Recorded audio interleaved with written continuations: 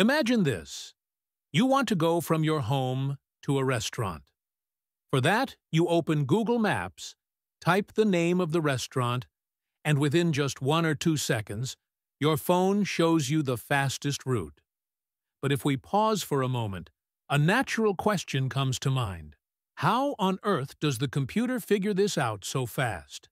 Think about it.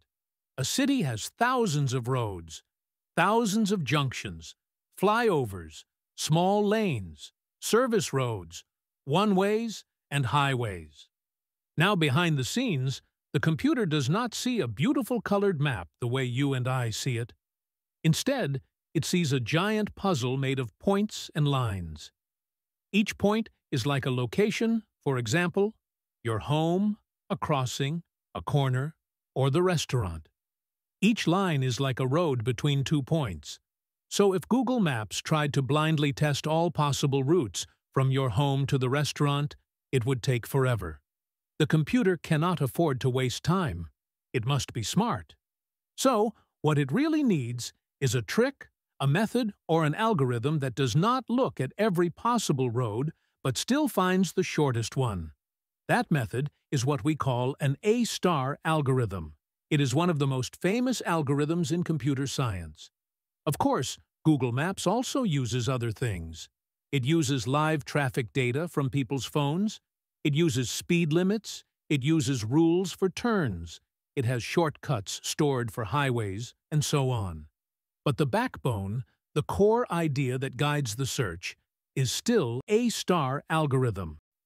Today, we will learn this algorithm in the simplest possible way, step by step. To build the intuition, picture walking on a board made of square tiles from a marked start tile to a marked end tile. You want to reach the end tile quickly. At some point on the tile, say this one, you will think that I have already walked 4 steps, and I think I will need 3 more steps to reach the end tile. You add these 2 numbers, and you get 7. Each move from one tile to another costs you something like, for city maps, that cost is time. For games, it might be energy. That is exactly the thinking of an A-star algorithm. At every point, it asks 2 questions. How much have I already spent to reach here? Then, how much more do I expect to spend to reach the goal? Then it adds the 2. Whichever direction has the smallest total is the one it chooses to check next. This adding of the 2 things is the heart of the algorithm. And for that, we define 3 magic values. A-star gives every tile these 3 values, F, G, and H. The first value is called G, which means the exact cost you already spent to reach this particular tile from the start. The second value is called H, which means the estimated cost to go from this particular tile to the goal. It is not exact. It is just a guess. That is why we call it a heuristic. The third value is called F. F is simply the total of G plus H. Now let us put this into action. Let's say the start tile is at coordinate 0, 0. The goal tile is at coordinate 3, 2, which means 0, 1, 2, 3 downward, and 0, 1, 2 to the right. We are using these color codes to denote the start and the end tile. Also, this colored tile shows that it is an obstacle. Yeah, obstacles make it more realistic. Let us use A-star to find the shortest path. On a particular square grid, there are usually 8 possible moves from a tile: north, south, east, west, northeast, northwest, southeast, and southwest. For most grids, a straight move to an adjacent tile costs 1 unit, and a diagonal move costs about 1.4 units, or square root of 2, because it covers more ground. Now, choosing H values matters a lot for speed and correctness. 2 common choices for H values are the Euclidean heuristic and the Manhattan heuristic. If your current tile is at 1, 1, and the goal is at 3, 2, then the Euclidean heuristic says H equals the square root of 5 because it measures straight line distance, while the Manhattan heuristic says H equals absolute of 3 minus 1 plus absolute of 2 minus 1, which is 2 plus 1, or 3. It is just the number of horizontal steps plus vertical steps still needed. We will use Manhattan for H and Euclidean for G. For every tile, we will also keep a record of its parent tile, meaning the tile from which we reached this current tile, so that later we can trace back the exact path from the goal to the start. Now here's the magical part. A star keeps track of two different groups.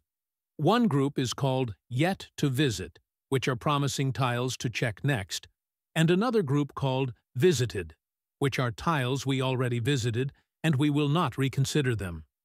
The idea of this algorithm is to always pick the most promising tile from the Yet to Visit group, then move it to the Visited group, look at its neighbors, and update their values.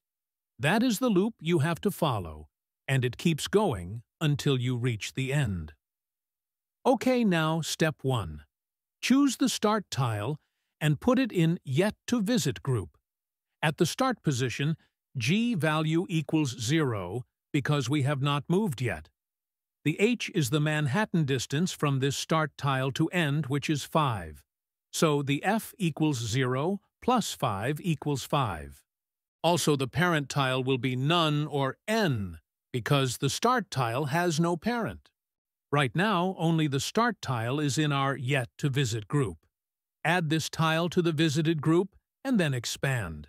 From 0, 0, we can move to these three locations, right? Now, if the neighbor is in the Visited group, then we ignore them. Right now, none of these neighbors are in the Visited group. But since this is an obstacle, we can move to only these two neighbors, right? Add them to the Yet to Visit group. Now calculate their F, G, and H values. For neighbor 1, 0, the G is 1, the H is 4 using Manhattan distance, so F equals 1 plus 4, which is 5.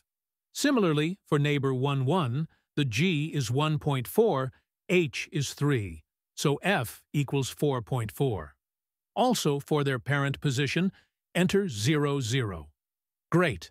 Now, from this Yet to Visit group, find the neighbor with the lowest F value.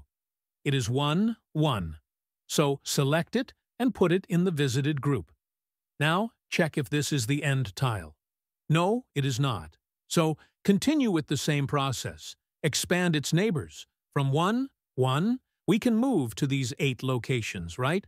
But these 3 locations are obstacles, and this location is already present in the Visited group, so ignore it.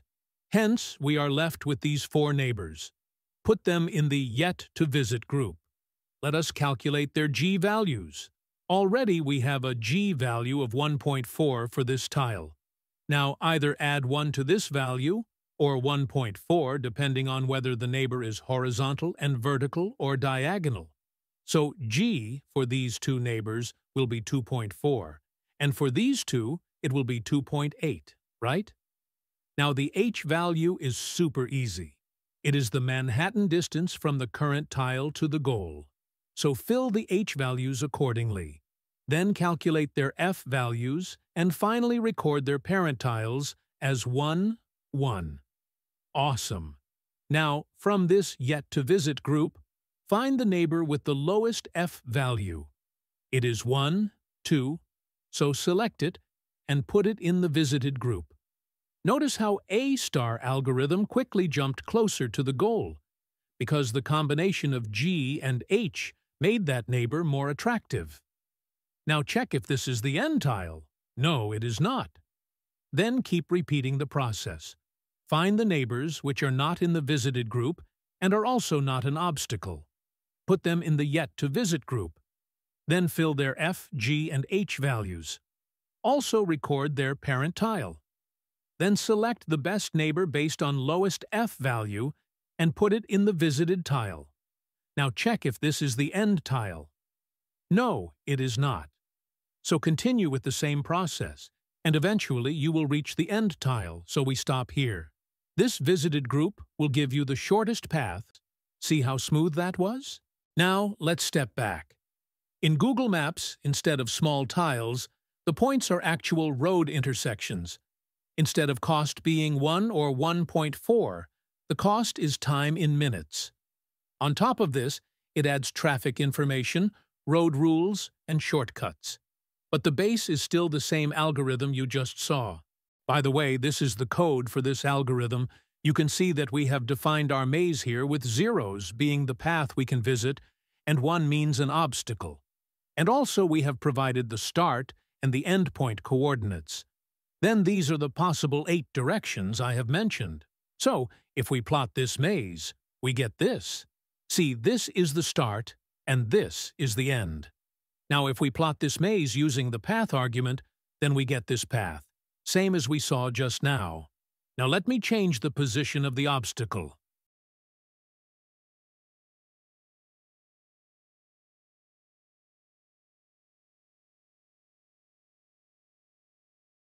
Look at this beauty.